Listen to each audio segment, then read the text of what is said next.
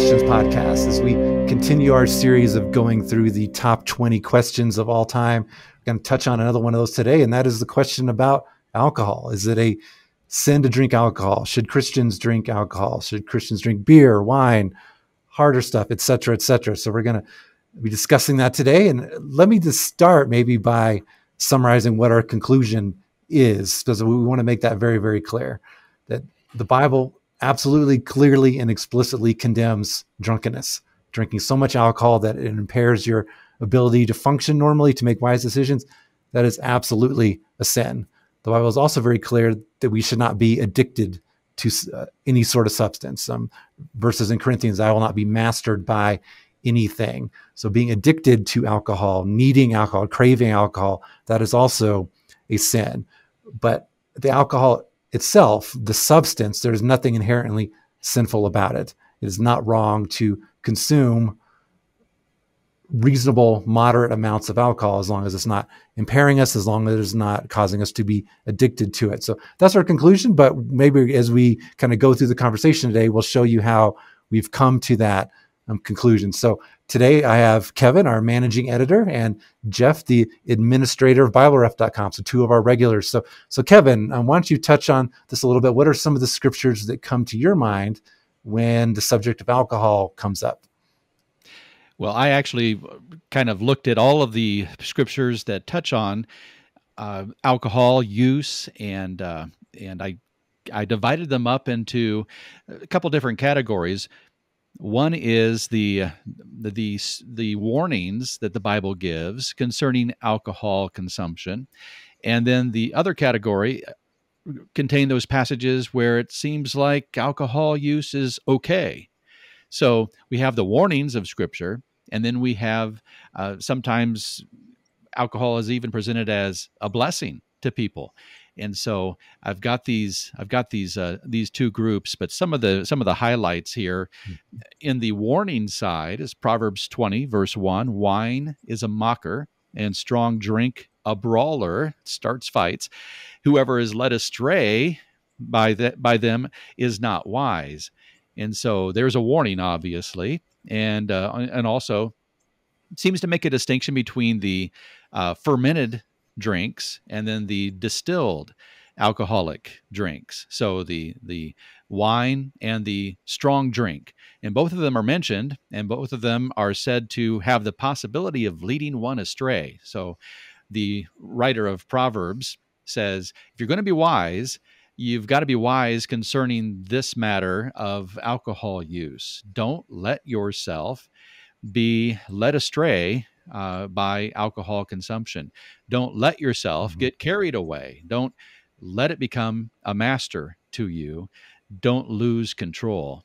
And but then we also have passages that don't warn against alcohol use. In fact, seem to encourage it. So, for example, Paul writes to his protege, Timothy, in Timothy 5, verse 23, Timothy was obviously having some type of stomach problem, some digestive ailment, and Paul says to him, no longer drink only water, but use a little wine for the sake of your stomach, and your frequent ailments. So add a little wine to your diet, says the Apostle Paul. And that's a hard verse to get around, to say that you just can't ever use wine, or you can't ever take alcohol in any form. A verse like this would seem to really counter that and say there are some benefits to this, and the Apostle Paul is actually prescribing this for Timothy. And so we've got the balance in Scripture that alcohol use in and of itself is not a sinful thing. It is acceptable, and it can actually have benefit. But you must be very careful and not let it master you. You must not let it take control. And there are some other passages that really contrast the control of alcohol and the effects that it has on us versus the control that the Holy Spirit has on us, and the effects that the Holy Spirit has in our lives. And maybe we'll touch on those here in a few minutes. But those are just some of the passages that deal with the warnings versus the benefits of alcohol use in Scripture.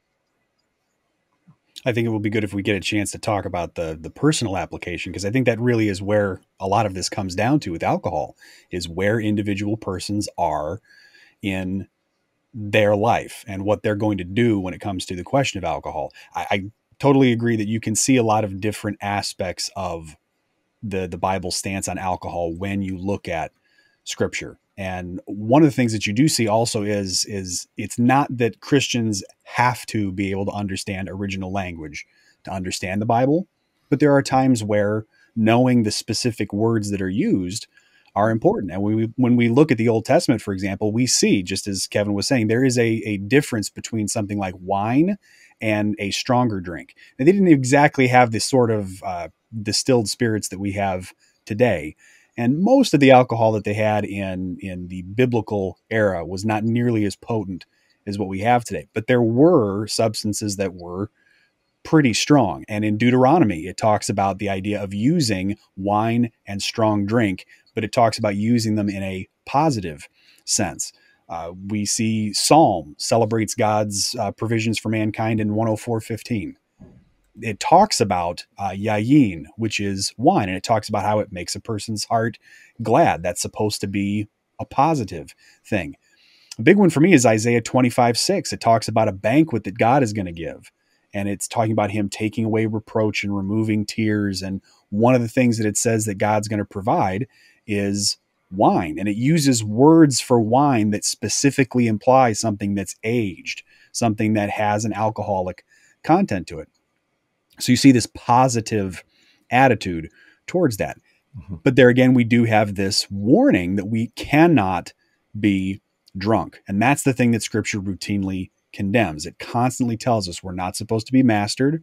We're not supposed to be addicted. We're not supposed to be drunk because of wine. That by itself is sort of an interesting idea, because the Bible doesn't feel the need to tell us mass murder is wrong, because one act of murder is already said to be wrong. It doesn't tell us that grand theft is wrong, because it already tells us that theft is wrong. But in terms of Scripture, it doesn't tell us every sip of alcohol is wrong.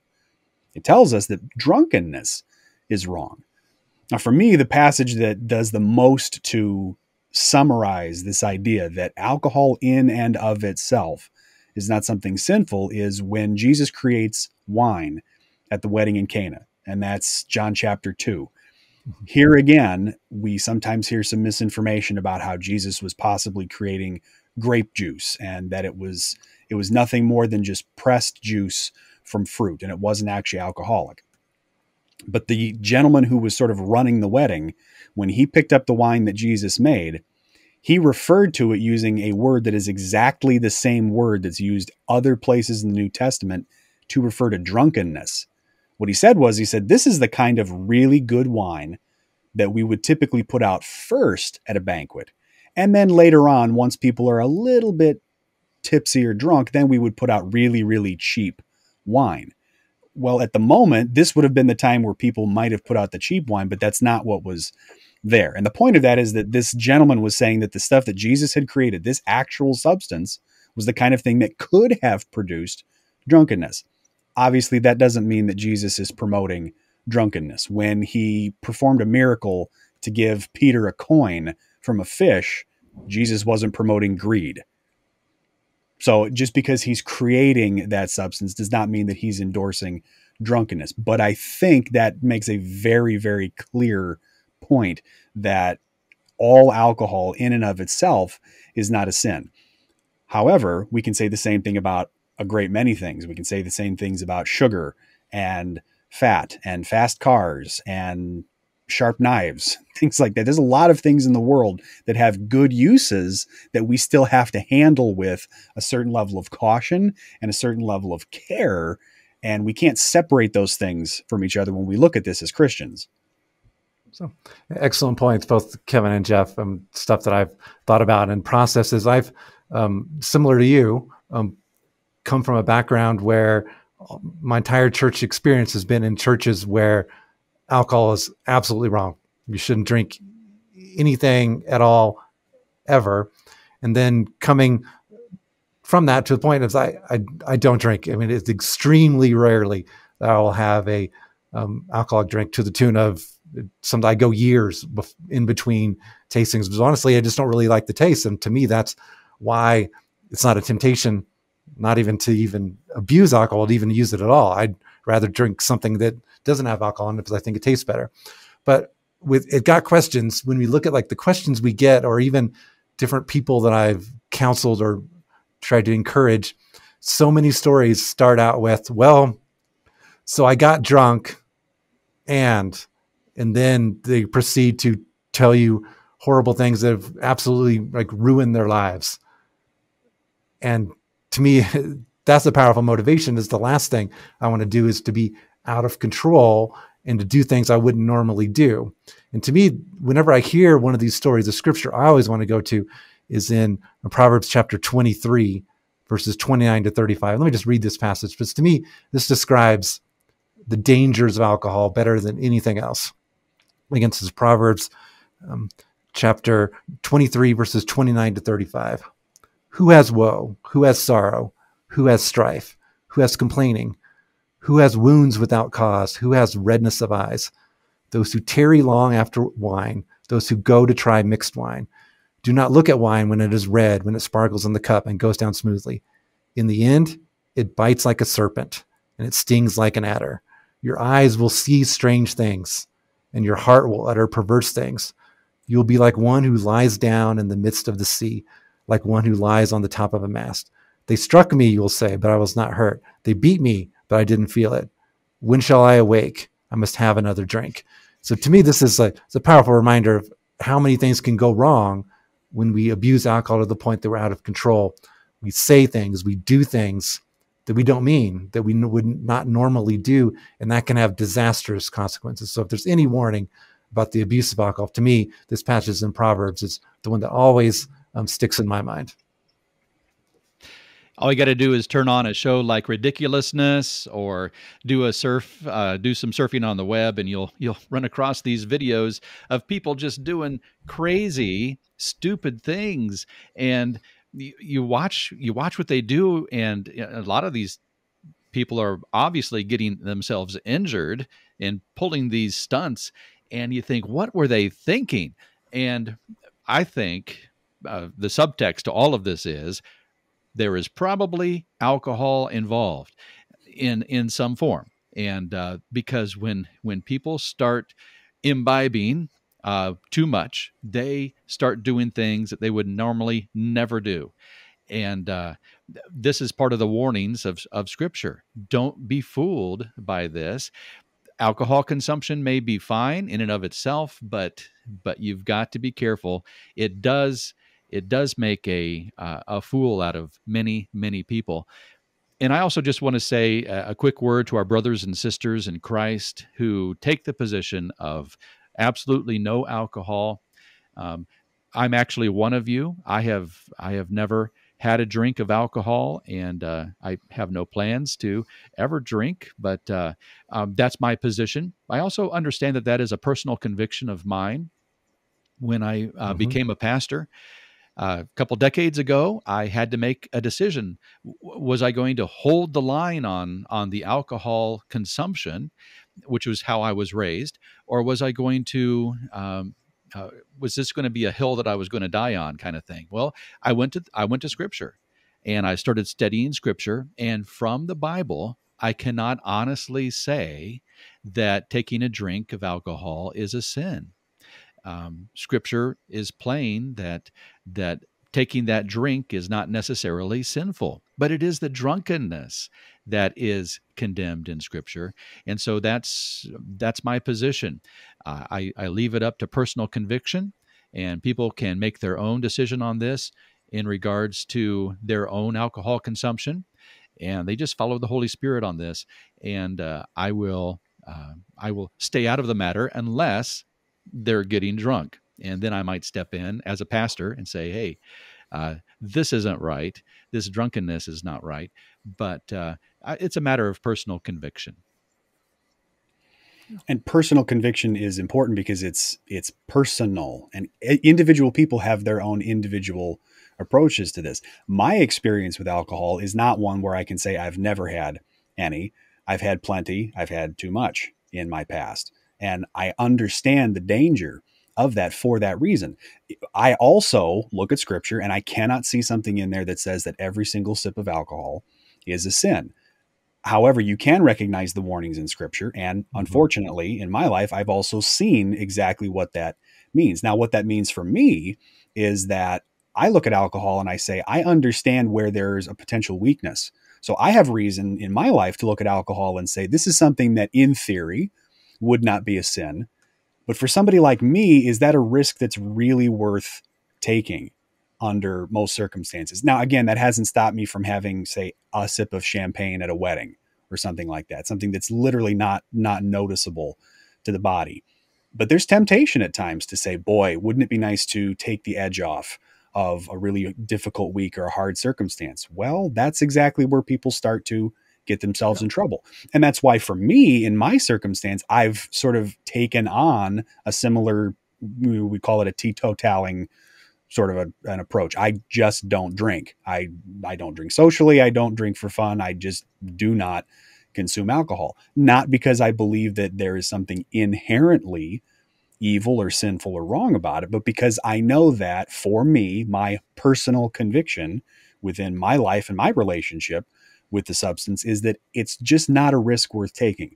I'm also in a position where I'm not where people were 2,000 years ago or 1,000 years ago or even 500 years ago. I have plenty of options besides alcohol. I don't necessarily have to drink strongly diluted wine because the water's not safe. I'm blessed to live in a place where I've got plenty of things that I can drink. That doesn't mean everything's good for me. Red Bull and Mountain Dew will kill you, but there's things I can drink without having to go to alcohol. Now there's also the question of the strengths and what that means, but that's sort of a different conversation that can be had. But for me, the personal conviction is not necessarily an issue of something being sinful.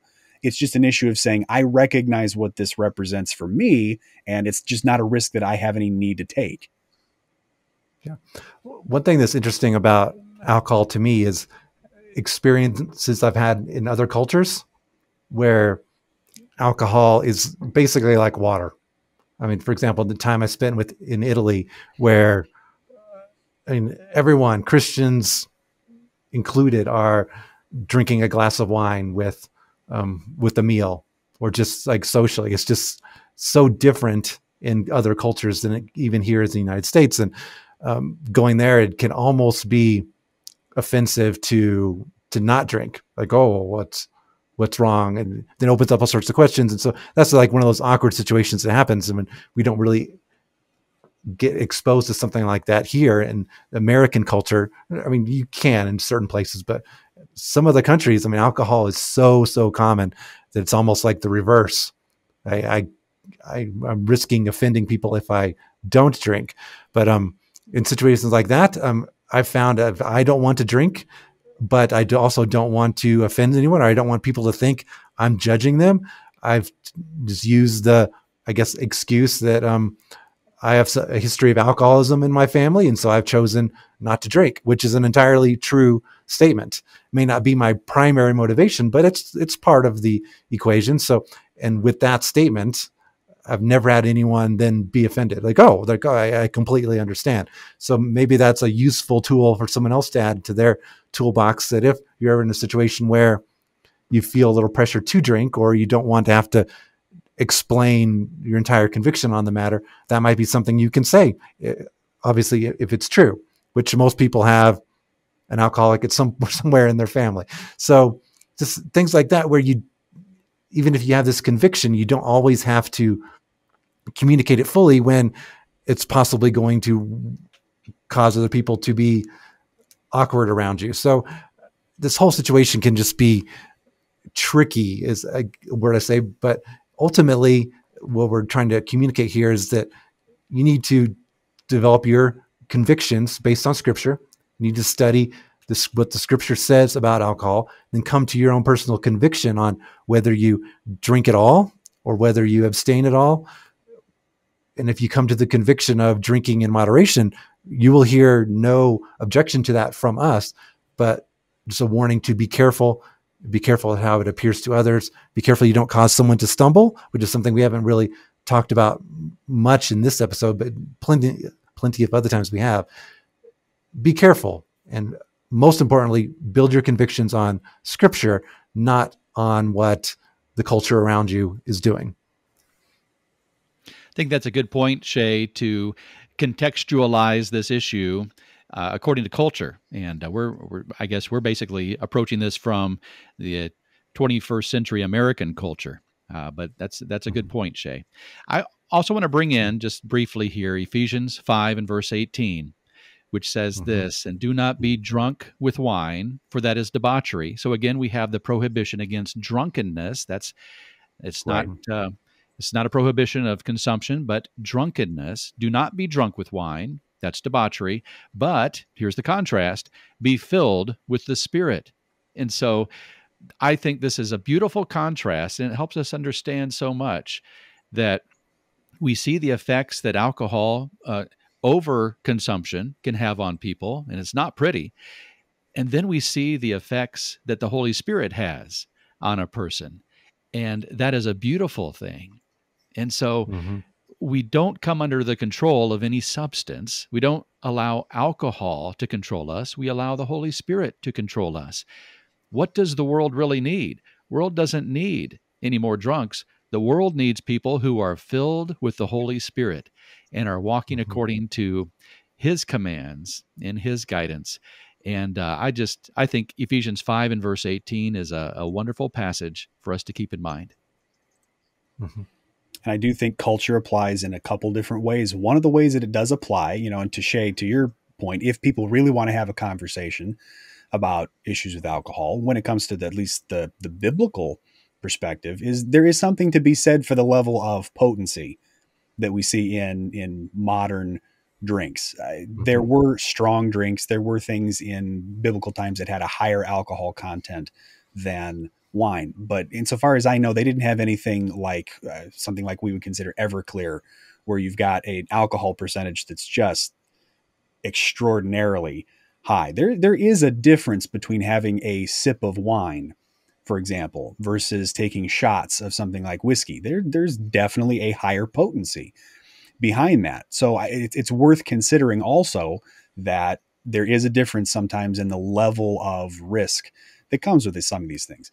There again, that doesn't automatically say that those things are sinful in and of themselves, but it is a reason for caution. And that's the reason why, at least for me personally, and it's something that I'm not afraid to recommend to other persons. I don't want to wind up causing myself more temptation than I need to. I'm well aware that every single addiction story everywhere always starts with one time I tried.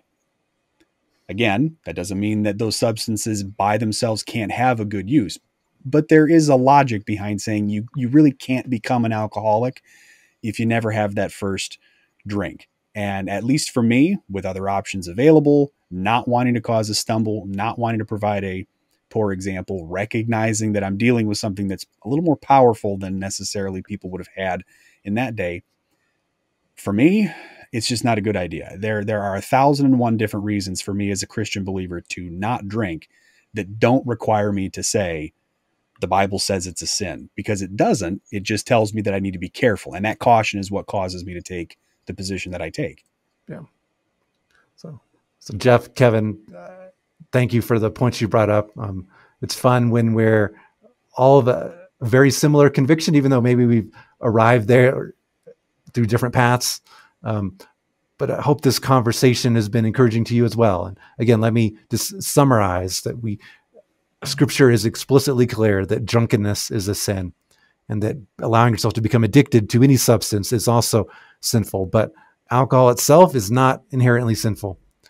So our encouragement to you is to study the Scriptures, examine the different passages that talk about alcohol, both in positive and negative ways, and then come to what your personal conviction is, and then live by that conviction. Avoid drunkenness, avoid addiction. But if you believe that God is leading you to drink in moderation on occasion, there is absolutely nothing in Scripture that would forbid that, aside from things you need to think about causing other people to stumble, which is causing someone else to be tempted to do something that maybe they can't handle, or causing offense to someone who is firmly convicted that drinking is a sin. So it's a tricky issue. Alcohol is not inherently sinful, but there are enough warnings, enough dangers, enough risks associated with it that choosing to abstain is a completely valid viewpoint. So in our conversation, our goal is we want you to study these passages for yourselves and to come to the conviction through prayer, through the leading of the Holy Spirit, about what your individual personal conviction should be for you. So hope this conversation has been edifying and encouraging to you. Got questions? Bible has answers, and we'll help you find them.